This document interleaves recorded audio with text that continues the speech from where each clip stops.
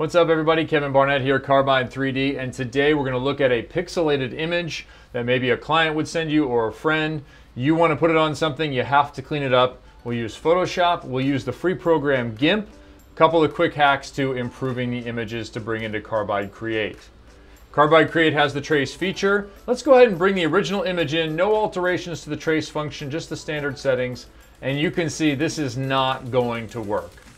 You're not going to engrave that on anything. That's a mess. So we need to make some alterations. First into Photoshop.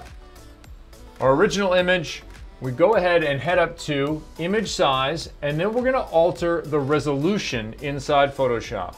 Do it two different ways. I did 1000, then I did 5000. So I did two different alterations of it and output two files, and I'll show you the difference once we import them into Carbide Create.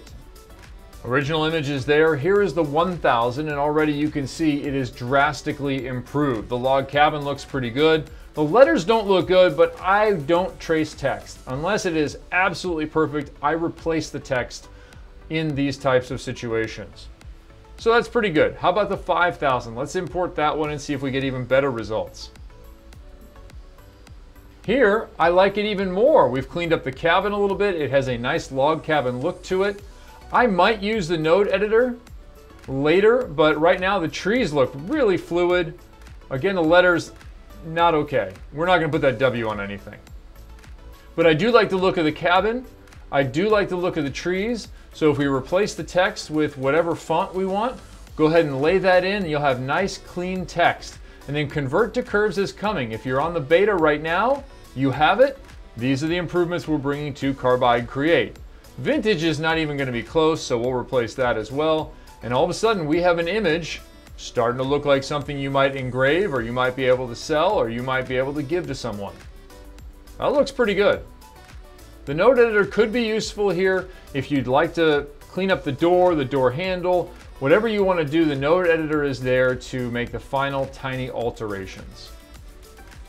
If you don't have Photoshop, let's give you GIMP. And in GIMP, the process is very similar, but two different commands. You're going to go to Scale Image, then you're going to alter the image size. So you can play again with 1000, with 5000, and I'll show you the results as we import those. Export a couple of files, name them appropriately, and then we'll import them into Carbide Create. Experimentation is the key with all of this. Go ahead and try things out. Spend the time. We'll import the original again. Still looks terrible, no changes there. How about the 5000? Here's the GIMP file. And I actually like the construction of the wood cabin even more inside GIMP than I do in Photoshop. I don't like the trees, and again, I hate the text, but the cabin looks really good. Every software is going to be a little bit different. You have to establish your own workflow. I have here, 5 different ones to come up with one that I really liked. So experimentation is the key. Whether you have Photoshop or you're using another third-party program besides GIMP, whatever it may be that you're using to alter images and bring them in, experiment over and over again.